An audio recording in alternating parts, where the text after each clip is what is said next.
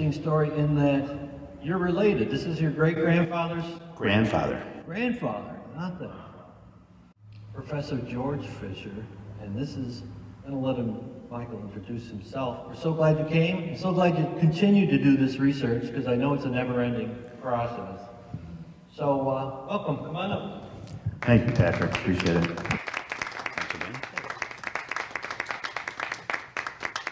Hello, everybody on Zoom and everybody who came here to the Oneida Historical Society, which is now under the new name, which is the Oneida County History Center. So there's even history within the history of the history. So at the end of this session, you're going to hear a video clip from a performance of the march that we're going to talk about here that Sousa's band played.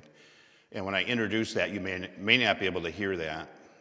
I said, this is what happens when life meets genealogy at a bar at a golf course. And that's literally how this connection to Sousa happened to come to life. I was aware of the connection before that. But I am Michael Fischer, and I live now in Jewell, New York, which is in Oneida County, over on the north shore of Oneida Lake. But I've been living mostly in Chittenango in the last few years. I was born and raised in Syracuse area. And we're going to be talking about my grandfather, who is, depending on who you talk to, is either Professor George H. Fischer or Dr. George H. Fischer. And we'll talk about that in a little bit. But before I do that, I would be remiss if I didn't thank, once again, Patrick Reynolds and the Oneida County History Center for allowing me to present this information to you. Just to remind everybody, the Oneida County History Center has a fantastic research library here, this 5,000 square foot gallery with rotating exhibits, and Patrick heads up the weekly programming offerings for in-person or virtual guests. And they do have the on-site and online bookstore. But most important of all, Wednesday is the telethon. Either show up or look online and open up your wallets. Thanks for the plug. Patrick said thanks for the plug, and you're welcome. I also would be remiss if I didn't thank the Central Winds Symphonic Ensemble. And I was able to conduct this ensemble a couple of weeks ago, and you'll see that recording. And I would specifically thank Andy Perry, who's the artistic director and conductor, and Dr. James Tapia, who is also a conductor. Their cooperation and willingness to help me on this project is phenomenal, along with all of the members and the board of Central Winds. So thanks to those folks.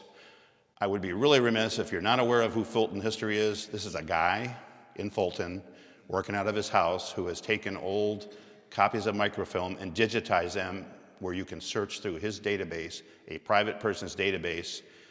Tom Triniski from Fulton, New York. It's a free site. He is taking all these newspaper pages, and through his efforts, I was able to discover all this about my family and my background, which I never knew growing up. And I love this specific one. They have looked at the work that he's doing and the value that he brings to the genealogy community and to research community compared to taxpayer-funded public endeavors that never seem to get anywhere near the same results that he's gotten on his own dime and with accepting contributions. So, Tom, if you happen to watch this, thank you very much. So a little bit about me, not too much because this is really not about me today, is you can see that's me in high school. I was the drum major for our high school marching band, and at the age of 11, I was in that drum and bugle corps. So I've been performing since I started taking piano lessons early in my life. I am Professor's grandson. I have directed choirs and ensembles, and I'm also an amateur singer-songwriter, instrumentalist, and I've done some composing. And I have to tell you, I didn't know any of this history of my grandfather because my sister is here today. Our father never told us any of this. He said, yeah, he was a church organist. Well, he was a church organist, but he was so much more than that. So what we're going to talk about today, a few things. Who was George Fischer? We're going to teach you a little bit about his life and who he was and his coming to his career as a product of the West End of Utica. We're also going to talk about, to coin a phrase from Gilligan's Island, the Professor and Mary Grace, which is my German grandfather and his Irish bride. We'll get into that a little bit. Not too much time on the family side of this, but I think it does help fill out the story. We're going to spend some time on his contribution to music in the Mohawk Valley and all of central New York, really. And I've got some really cool side stories. One is about Homer Whitford. Probably don't know who he is, but you'll learn a little bit about Homer in a little bit. and something about the Willenbaumer Candle Company and that relationship to Assumption Church. All of this comes back to head when we talk about John Phillip Sousa coming to Utica. What I've learned is that everything is connected. We're probably, half of us are related in here, if you go back far enough. I can't tell you the people I've discovered that I'm related to that I never knew. So let's talk a little bit about Professor George Fischer and his early life. He was born in 1869, so just barely post-Civil War times in West Utica, in an Erie Canal neighborhood. He actually lived at 46 Canal with his grandmother and his father when he was first born. For a couple of years, they shuffled around Whitesboro Street.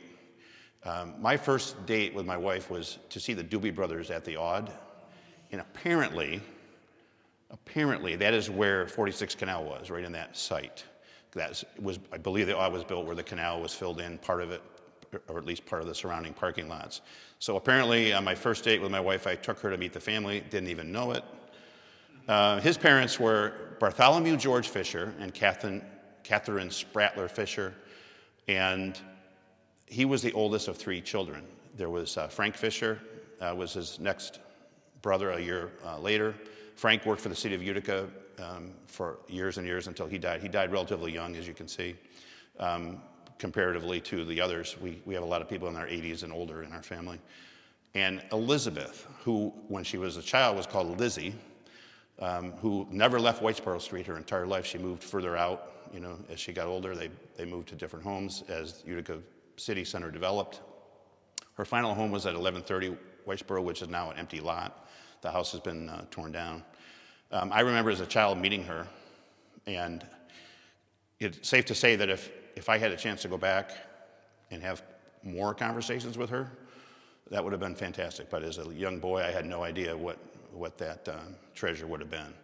So let's talk about Bart briefly, because Professor Fischer's story starts with his father. So Bartholomew George, Uncle Bart was his nickname. They called him Uncle Bart. He was really well known in specifically in the west end of Utica, but also throughout the rest of the city. This guy was, at different times in his life, was a peddler.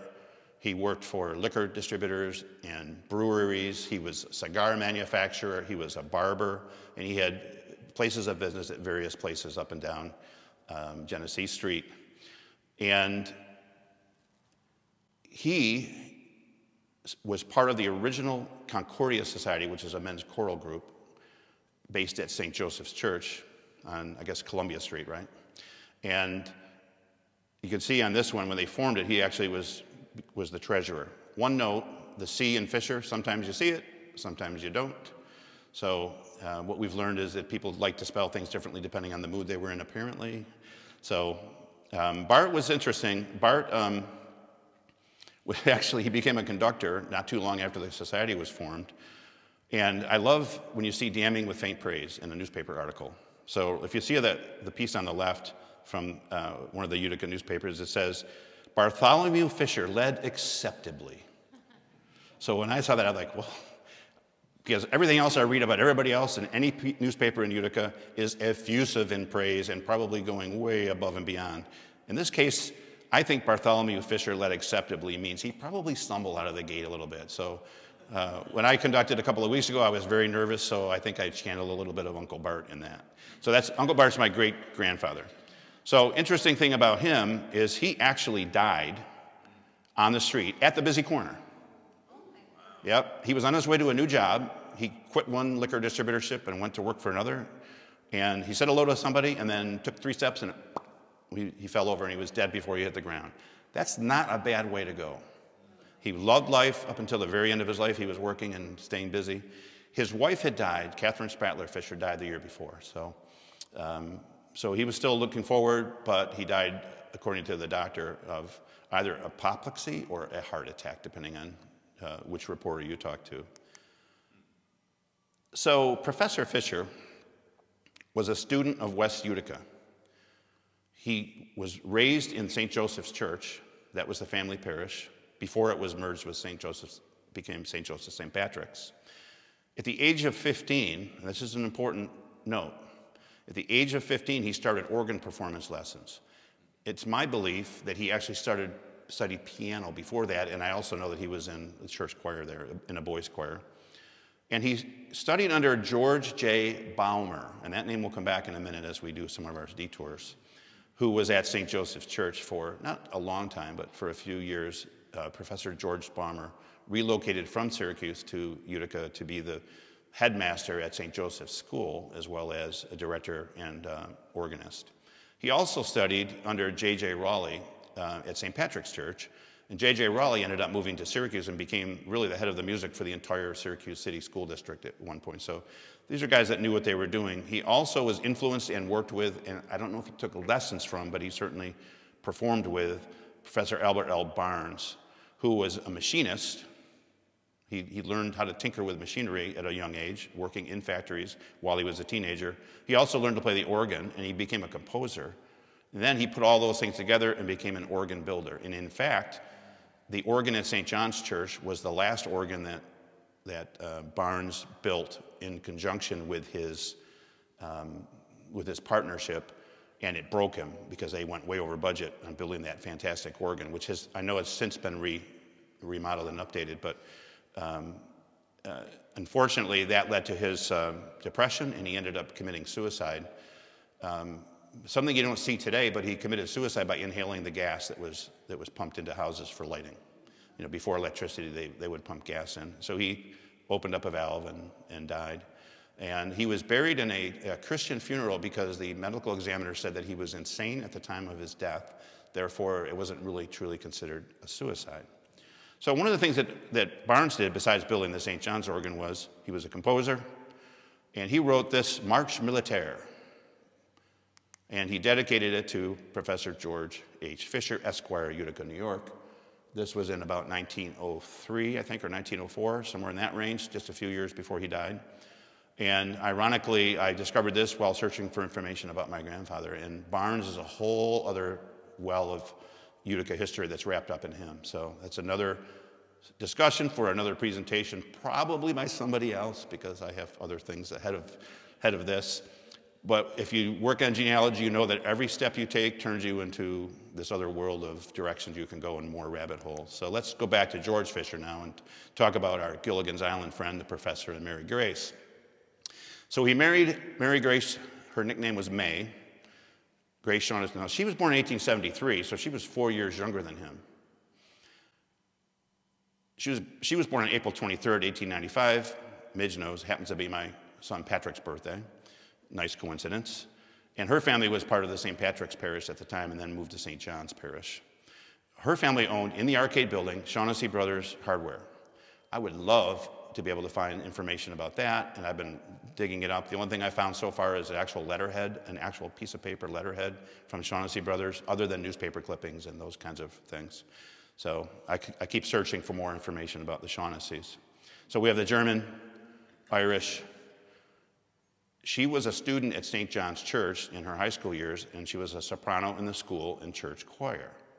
It's no coincidence that Professor Fischer, one of his early jobs was the choir director at St. John's Church, so he ended up marrying a soprano in his choir. They had 9 children, including 2 infant deaths. Interesting note I found, I'll read a little bit from this because it's hard for you to see, but this is about a concert that was held at St. John's, and it's really talking about her performance as a soprano. Apparently she had a beautiful voice and was an accomplished singer. As you'll see in a minute, her family obligations took away from her musical performances. So after a few children were born, we see no reference in the newspapers of her doing anything other than occasionally singing at someone's wedding to sing as her husband would accompany on the organ. That's our family. Top left is my father, George. He's the youngest of the family.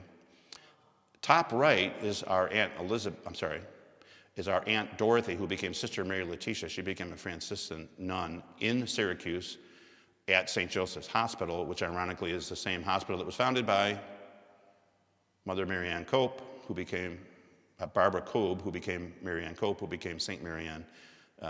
So we have our family, and they're obviously from the west end of Utica as well. So you see my, to the left, as you're looking at it, of Dorothy in the back row with glasses, that's our Uncle John. We're going to talk about him again in a minute because he's related back to the story of the music that George Fischer brought to the Mohawk Valley and to central New York. The other siblings, I'll give you their names. There'll be a test later, or we can skip that. But you can obviously see my grandmother and my grandfather. Another rabbit hole here, and Patrick, this is for you. This is a Fry studio piece. I'd love to know whatever happened to all of the original photography from Fry Studios. I'd love to discover there's a vault somewhere in Utica that has all of his old work, because I personally am aware of hundreds and hundreds and hundreds of photographs and portraits from my family that were taken at Fry, and there must be a lot more out there. So that's another search for another day. So here's, on the left is my grandmother. That's May Grace. Out in Oneida Lake, those two pictures were taken probably less than a half a mile from where we live today as part of a family area. In fact, on the right-hand side, that camp is still occupied by my cousin who lives there in the summers. So we're still part of that community there, and that was an important part of our upbringing. So here are a few photos of Professor George Fischer. On the left, that was taken when he was directing a boys' choir at St. Vincent's Industrial School, and that was from a newspaper article about that. You see the portrait in the middle. The photograph on the right was the last picture that I have of him that was publicly available. That was in his obituary, so that's his obituary photo. Here is, on the left, a photo of my eldest sister, Diane, with our grandfather, and then he's in the middle. And another portrait, very close, that was taken on the right while he lived in Syracuse, so probably around 1950. Here are a couple of shots with our father and George Fischer. So you start to see that he was pretty active within the family and attending functions right up till he died. So we're going to talk about his music career in several segments. The first one is St. Mary's Church in Rome. He was 16 when he took that job.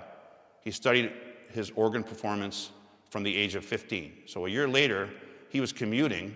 I don't know how you commute to St. Mary's in Rome when you live on Whitesboro Street, but he was commuting to Rome to be the organist at St. Mary's Church. He did that for a year and a half or so. Then he went to the other St. Mary's Church in Little Falls, spent a little bit of time there, and then he found a job a little closer to home, a little less wear and tear, and ended up at St. Francis de Sales Church. Again, short term there, an opening came up at St. John's Church. I firmly believe that Professor Raleigh and Barnes had something to do with him getting that job. Can't prove it. And he was there from 1888 to 1933. So that is 55 years, is that right? 45 years? 33 and 12 is 45. The other digit there that I dropped is from the rest of his tenure. When he left St. John's, the family relocated to Syracuse at Assumption Church, which not coincidentally was the home parish of Professor George Baumer, who was his first organ instructor. So he ended up back at Assumption Church from 1934 until literally the week before he died in 1952. We'll come back to that Assumption Church in a minute. He was also a teacher. He taught piano privately, and there are newspaper ads where he is seeking students. He taught at the St. John's School for Girls, Assumption Academy, where our father went to school. He was also involved with the Masonic Home, the Boys Choir at St. Vincent's, as I mentioned, and secularly he was involved with the Orpheus Club, Utica Symphony Orchestra, he was a conductor. St. Joseph's Infant Home, he performed there. Utica Manor Corps, he was a lifetime member of the Manor Corps. I'm a member of the Manor Corps now. He also did a lot of work with the Masonic Temple and Sicilian Male Quartet, and I could go on and on and on. There are hundreds and hundreds of notations of his performances, whether weddings, funerals, important masses, dedications, parties, whatever. He performed all the time. Music was his only job, and it was his love. Again, I wish I knew all this back in my day. So here are a couple of clippings talking about the Orpheus Club and St. Patrick's Day. So if you're watching this later, virtually you can pause and actually look at these, right? So we're going to do a little side story. Another one of the contemporaries in the 1900s of George Fischer was a guy named Homer Whitford, who was an organist, composer, and arranger. Homer Whitford influenced my grandfather and had a connection with him, and I think they probably influenced each other. We're also going to talk more about the Willem Balmer candles and that relationship in a minute. But Homer Whitford was born in 1892, so younger than my grandfather, was an up-and-coming guy, a very studied organist, classically trained organist. My grandfather studied essentially by attending one-on-one lessons with these other instructors. As far as I can tell, he never went to college, had no degrees, and yet they called him professor and doctor. Homer Whitford, on the other hand, had degrees from several colleges, and for a time during World War I was the director of the U.S. Army Band. And understand he was relatively young when that opportunity presented itself. For a short time, for 4 years, he relocated to Utica to the Tabernacle Baptist Church. While he was in this area, he married his wife, who was from Waterville, the Waterville area. He was also published by J. Fischer and Brother in New York, the same publishing house that published most of our grandfather's works. And he was a colleague of A.L. Barnes and George H. Fischer. It may surprise you to know that our father, my dad, left Utica to go fight. Actually, he left Syracuse by that time to go to World War II. He was stationed in the Pacific Northwest, where he came back with a war bride whose maiden name was Whitford. So what we have now discovered, that in addition to being related to George Fischer, who's a composer of some note and a musician galore, we're also related to Homer Whitford, who is our fourth cousin 3 times removed. So I'm taking everything I can get when it comes to this, okay? So I don't care if you're my 8th cousin, you're getting on my list. So, because I do believe we're all connected. So going back to the Barmer connection, any of you recognize that? Do you recognize that smokestack on the right? If you go to Destiny Mall in Syracuse, you pass it all the time. If you drive up Buckley Road coming off of Route 81, that is the site of the old Willem Barmer candle factory. Now they're turning it into condo apartments. That smokestack is still there. They left it. The new developer is leaving that there, and they're going to preserve it. So George Barmer Sr., who taught our grandfather, he was his first organ instructor, was born in Syracuse. For a short period of time between 1878 and 1884, he came to St. Joseph's Church here in Utica. He was also the organist at Assumption Church from 1871 to 1930. Now, what I haven't figured out yet is how he was able to do some of those at the same time. So I'm pretty sure that what he was doing was he was supervising the organ work with other students in Syracuse at Assumption while he was responsible for the schoolwork he was doing over here. I also believe that he had other organists that he taught that could cover, on the weekends, could cover St. Joseph's so that he could do the masses back at Assumption. That's more research. That's another project for another time. His father was Francis Barmer, who was also an organist at Assumption. His son was George Barmer Jr. He was also the organist at Assumption. After that was my grandfather. After my grandfather was our Uncle John. So if you look at the history of Assumption Church, from 1849 to 1954, there were 5 organists, 3 Barmers and 2 Fischers. So that's one of those interesting tidbits. John Fischer, you can actually see him here with our grandfather in a photo on the left. That was probably late 1940s, I believe that was taken. And then you see him at the organ console at Assumption, probably 1953. That was probably taken then. Okay, so now we're going to get back to the composing side. This is what you came here for, was the Sousa connection. So thank you for bearing with me as I gave you all this background to build this up, right? So what we have discovered is that his very first publication was the Electric Sparks Waltz in 1888. It was published by a company here in Utica, R.C. Burton. Now, R.C. Burton was not a music publisher. They were just a printer. But they did, as a side, they would publish local works, so they were his first publisher. About 10 years later, less than 10 years later, George Fischer had developed a relationship with J. Fischer and Brother in New York City and published several works with them, including the Knights of Columbus March and Two-Step in 1897, our Triumphant Flag, the Patriotic American, and you can see I've got the original sheet music here from that, and also the Knights of Columbus Hymnal, which is a small hymnal. I brought 3 of those with me today. I also brought a piece that was Homer Whitford's, so I have some of that. You can look at that. And then there's another book here that talks about Professor Fischer's relationship with the Utica Symphony. So these are the published works that actually made it out into the world at large. Other pieces that he published that we're aware of: Utica Boosters, Goldsmith Club March, National Medley Manila March, the Masonic Temple March, And another thing that he wrote was a full mass for the dedication and consecration of the St. John's Church, including a separate piece for Vespers at that service.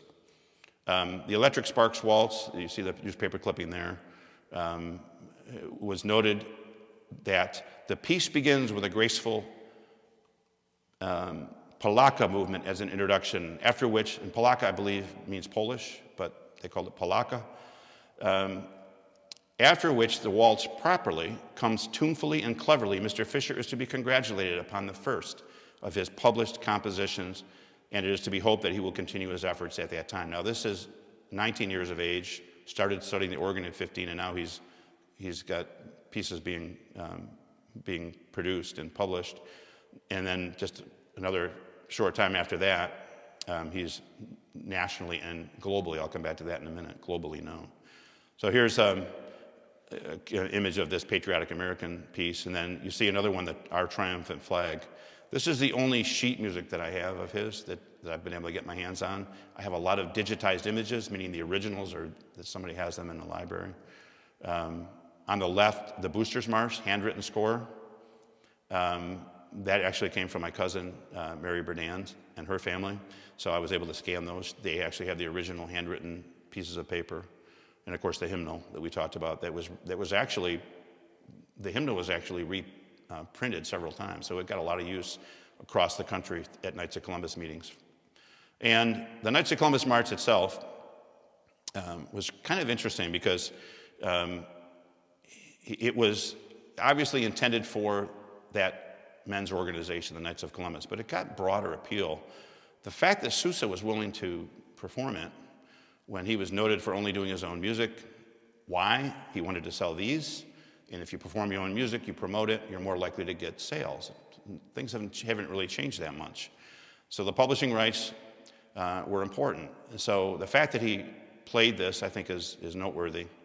And that got a lot of attention here in central New York area, in Utica in particularly. So the concert was April 1st, 1897 at the Utica Opera House, which is now a parking lot next to the DoubleTree, right? That's where the Opera House was. It was the last concert of that tour. I say of the season, but their seasons were like 4 a year. So they were getting ready to head back to Weehawken, New Jersey, where they were going to be done, and April 1st was their last stop. They did the concert, got on the train, and they were gone.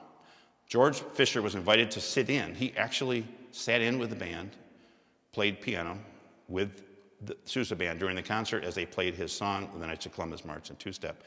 The newspaper reviews were highly favorable. I found nothing that said that Fischer's march was acceptable. They didn't use that, right? The Sousa band utilized Fischer's handwritten band parts. Now, until this morning, I didn't realize, literally this morning, I finished these slides because I added some information. I didn't know how important that was. So, April 1st, 1897, what was going on?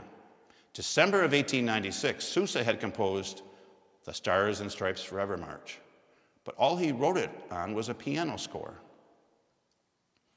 Now, on May 14th, what day is today? May 14th. What a coincidence. On May 14th, 1897, which is 6 weeks after this concert in Utica, the very first performance by a band of Stars and Stripes Forever was in Philadelphia. 125 years ago today.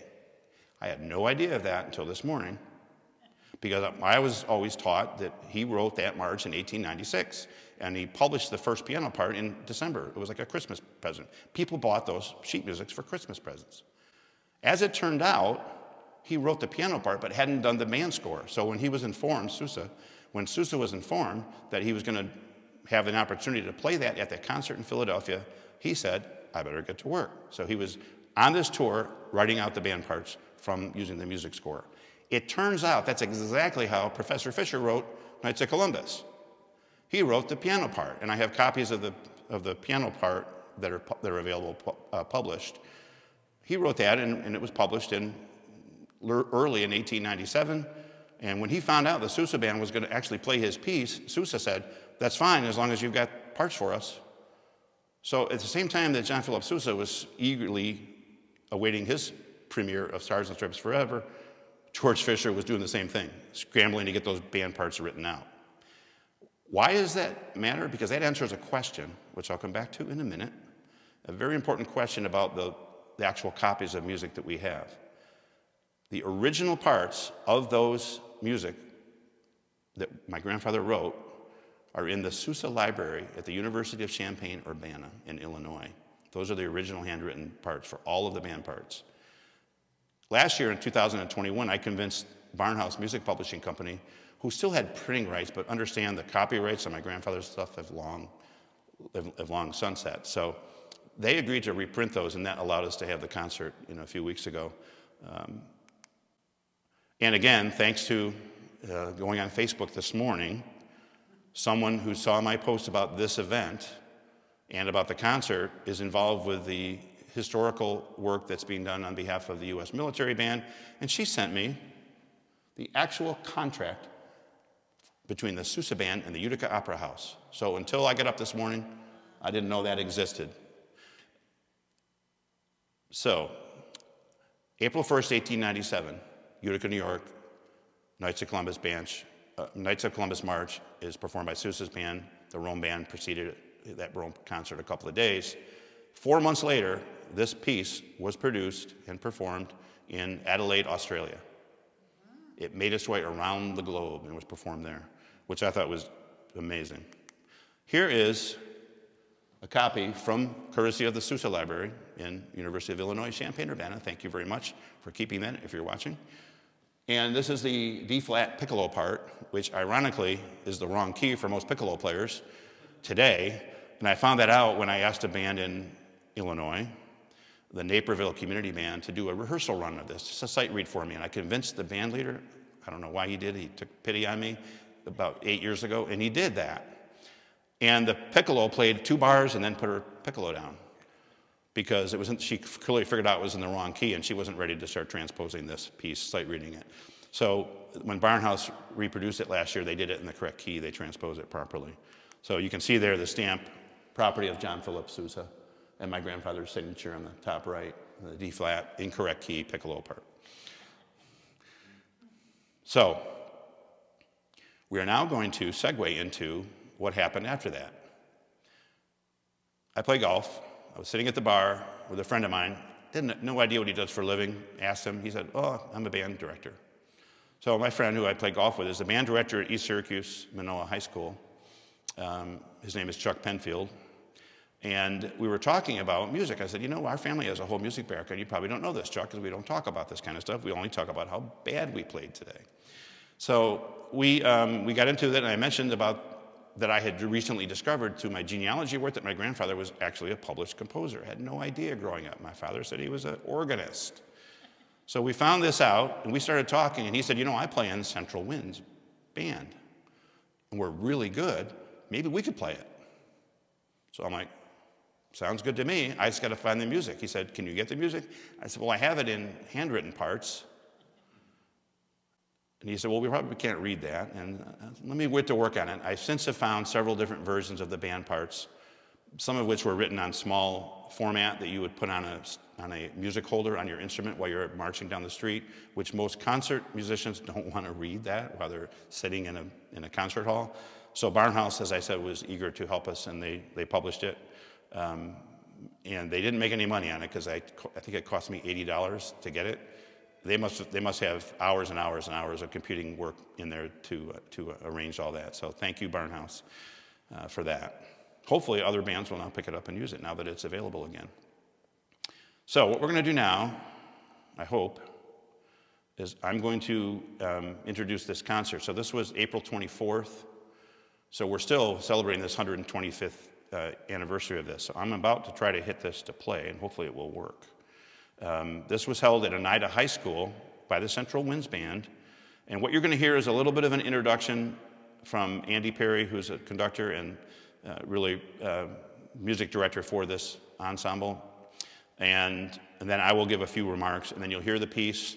And then after the piece, there'll be some follow-up remarks from James Tapia, which I am including here because I appreciate the support that they gave to this project. So let's see if this works. The next piece is really quite a different piece for us. So the last about a year ago, one of our members in the field, Chuck Pitfield, said his friend of his grandfather had written a piece for the Sousa band. And I went, okay, and it had never been recorded. So this piece written by George Fischer, played by the Sousa band in 1897. And we thought it would be really a nice treat to be able to bring up his grandson, Mike Fischer, on stage to conduct and to tell you a little bit about this story of the piece. So please come up, Mike.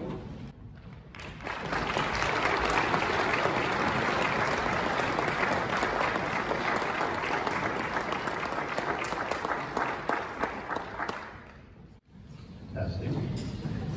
Can you hear me? Wonderful. This is what happens when genealogy meets life at a bar at the golf course. He didn't tell you that part about how Chuck and I had this discussion. First of all, I want to thank Central Wind's leadership board and all the members, and all of you for coming.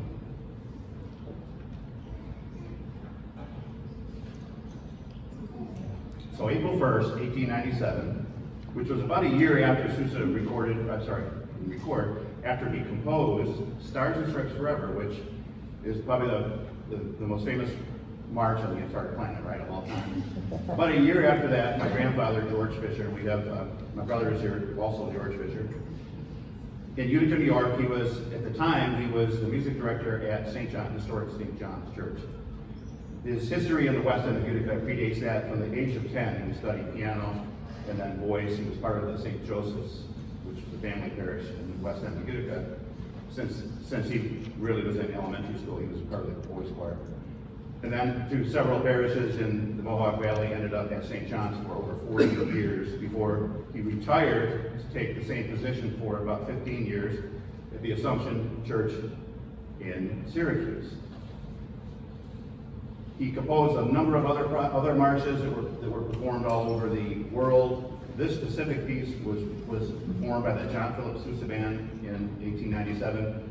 4 months later, we found it was performed in Queensland, Australia, so literally went around the globe.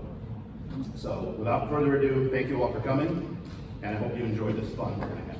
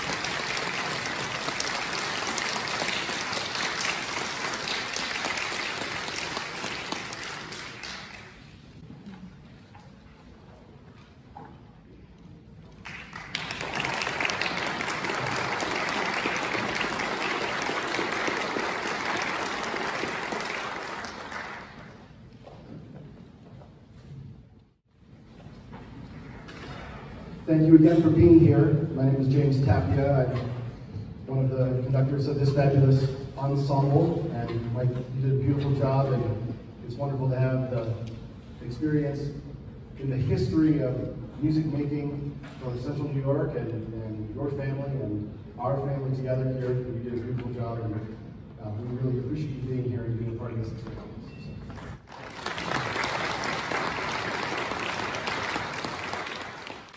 So that was fun.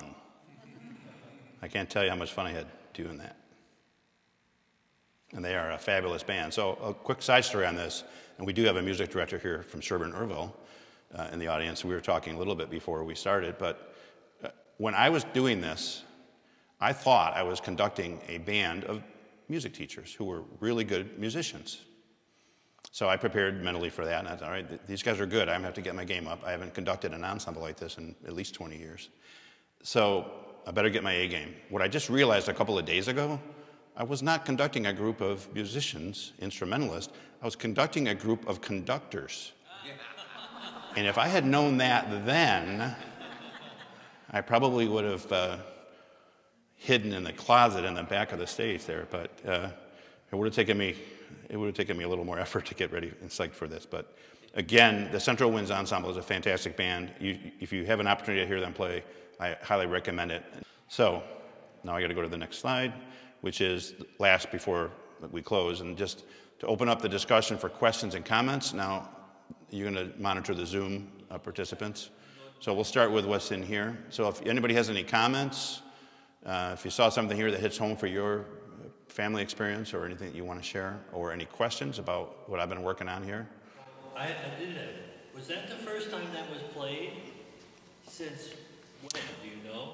So, yeah, so Patrick's asking if this is the first time it was played since when. So as I mentioned earlier, I did get a recording of a rehearsal sight read by the Naperville Community Band, for which I'm very grateful, because it gave me a chance to hear the piece for the first time, other than visualizing it or using the piano part.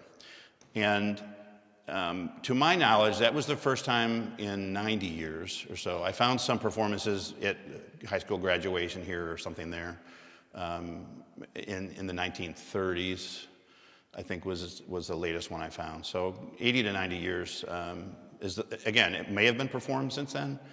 I am proud to tell you, though, that it's never been recorded until this project. So I have 2 recordings of it now. Actually, I have 3 because I did a rehearsal from Central Winds. So. But this one, obviously, is fantastic. The group is great, and the fact that they were willing to help me with this project, I mean, this would have been a fun presentation if you care about music and Utica and some of the stuff we talked about, but having the ability to actually hear the piece performed by a fantastically capable band, I think is amazing. So, other questions, comments? Yes? The company in New York that published some of the music, was it just a coincidence that they were both Fischers? Yes, it was. That is a really good question. So the question was, is it a coincidence that George Fischer's music was published by Joseph Fischer and brother out of New York City? They were actually from Ohio, and then they moved to New York City and back. Don't you know, I spent a lot of time trying to track down a connection to that part of the Fischer family in my genealogy work. The answer is I couldn't do it yet. I'm not saying they're not. As far as I know, however, there was no connection here in the United States between the 2 families. There were a lot of Fischers. A lot of Fischers with a C in there changed it and dropped it. We have a whole, what I call the Denver relatives, a whole group of our family that left Utica and settled in Denver. Phenomenal stories out there of what they've accomplished. And they actually dropped the H. And I think the reason they dropped it was dropped here by a census worker and by other, if you go to the Utica directories, there was no C in it. So I hope one day to discover that we're related to Joseph Fischer and Carl Fischer, which is one of their family members who was a very, very widely known composer as well. So thank you for that question. Anything else? Your niece in the chat said this is a great presentation from Joyce. Oh, Joyce, thank you. Thank you, Joyce. It's always nice when you get the feedback online. Anything else? So how long have you been working on this whole research project? I mean, the layers of onion skin that are coming are apparent. You could write a book on this, but how long have you been working on it? Well, I have to tell you, it would be 8 books because there's 8 rabbit holes. I mean, it goes on and on and on. In fact, I actually thought about writing a book. The title of the book would have been The Professor and Mary Grace. that was the title, but there was so much more to tell that I just don't know where to go with that. But I've been working on this part of it for about 10 years. And again, I have to thank Tom Triniski from Fulton History, because through my genealogy work, I discovered that my father withheld information that I would like to know. So if you've ever been asked this question, if you could go back and talk to one person from history, who would you like to talk to? And some people will say, well, I'd like to talk to Caesar. I'd like to talk to Jesus. I'd like to talk to whoever, Abraham Lincoln. I'd like to talk to my father and say, why the heck didn't you tell me this stuff? So it would probably be a one-sided conversation. On the other hand, I'd like to talk to Elizabeth, because Elizabeth knew, at her age, our great aunt, we called her Auntie, that was our family nickname for her, but she was Lizzie when she was a little girl. She knew our great-great-grandmother, who was Veronica Ginster Fischer, who came over in 1842 from Western Germany in the area that's called the Rhineland-Palatinate, I believe, or in German it's Rhineland-Pfalz. That's in a town called Schuld is where they came from. We have a lot of other history about that. But it's been about 10 years, Patrick, that I figured that part of it out. Yes, we have a question in the back. Yes, sir. Why do you think your father didn't tell you more? Number one. Number two, Mary Grace, is it? Mary Grace? Her name was Mary Grace Shaughnessy, yes. Was she musical? Yes, she was a singer, and so my grandfather was a choir director, and he's got a soprano in the choir. Next thing you know, they're getting married. So I thought, yeah, so he, why not? So a German family, strong, clearly German family. This was the first, I correct myself, this was the second incident where I found one of our German family members married an Irish woman. The first one was Michael Fischer, which isn't me. My wife happens to be Irish as well, ironically, but there was a Michael Fischer who was a builder here. He started as a carpenter, and then after the Civil War era, he actually became a builder. His father-in-law was a guy by the name of Richard, so we believe was Irish, based on the change in the name and how that all happened. And so he married an Irish woman that he was working for essentially his father-in-law. So opportunity knocks, I guess, right? Great question, thank you. And question one, why do you think your father... Right. Yeah, so the other question was, why do we think that our father didn't share this information with us? That's a really good question. That kind of haunts me. The question is, did I not ask? Because I was a brat. So I'll ask my sister, because you're older than me, you should know. Why didn't he tell us this stuff? I don't know. I mean, I remember him saying he was an organist at the Assumption, and that was it. He talked more about his mother. Right, so this is a good point. So what Midge is sharing with us is that he talked more about his mother. Now remember that she died in 1940, so my dad was born in 14, so 26. I'm sure that her death affected him. Also, by the time my father was born in 1914, a lot of what happened in Professor Fischer's career as a composer was behind him. Because after that, the only thing that he really composed were things for specific purposes here in Utica. So I also would know that my father was the youngest of 9 children, born in 1914, to his father and mother who were older. So there was some generational gaps in there. So I think that may have been part of it as well. And as I said earlier, we just didn't talk about the family a lot. There's a lot of that information that just didn't come up. I think every family finds that. They just didn't talk about the past. Right. They did. It's today and tomorrow. And so the comment from the audience is that, for you watching on Zoom, is that we didn't talk enough about these kinds of things in the family. We just got on with our daily routines. And I think there is some truth to that. There's no question. On that note, my father fought in World War II. He went to France right after D-Day. He wasn't there for D-Day, but he was there shortly after. I actually have maps in my possession that he carried on the fields after that. Their responsibility was cleaning up, right? And it was not pretty. And the map that I have has blood on it, right? So as far as I know, he was never injured in the battle. So somehow somebody's blood got on his map that he carried. I bought him for a present the movie Saving Private Ryan. And I got him to watch the first 10 minutes of it, and then we had to break for dinner. And he didn't refuse. He declined to ever finish watching it. Well, we'll do it another time. I really think that there were some things in his past he didn't want to visit. And I think that's typical for a lot of people who've gone through war experiences. That has nothing to do with Professor Fischer, however, so Dad, you're not getting off the hook on that one. So if you're watching, nice try. Anything else?